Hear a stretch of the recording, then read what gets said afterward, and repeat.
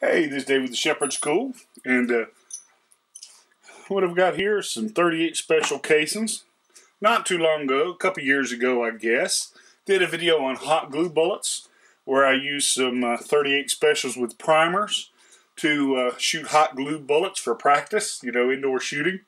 Helps you work on side alignment, sight picture, trigger squeeze, that sort of stuff.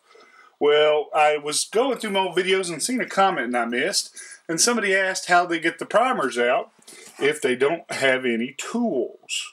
Right? Now, didn't really think of it at the time because I've got lots of tools, but back when I started, I'll show you what I used to do. This is a socket, right? Half-inch, right? A half-inch socket. Doesn't have to be a half-inch, but there you go. Then I got a little nail, right? And if you take the nail, put the nail in the primer pocket,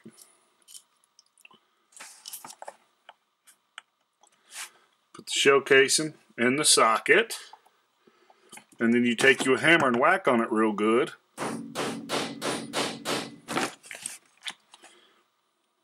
See how it starts to push the primer out?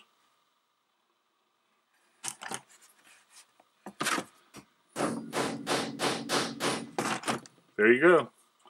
Knocked it right out. So that's all there is to it. Not quite as easy as using a tailor-made tool, but if you ain't got it, that'll work. So until next time, you catch us online, www.teamgun.com.